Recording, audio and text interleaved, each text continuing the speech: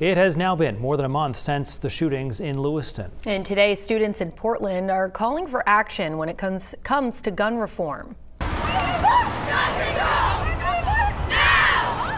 This was the scene of a rally today at King Middle School. The students that organized the rally say that they feel this type of incident could have been prevented, and they want to speak up and hopefully stop it from happening again. It's really hard for most kids, especially at King, when we had to talk about it because we never expected something like this to happen in our state. So we're still trying to process this and how can we cope with something like so close to us. Some kids don't take them as seriously, and then other kids, it really affects them that they have to have these kinds of drills. And some students say that even having to do those active shooter drills really has an effect on them.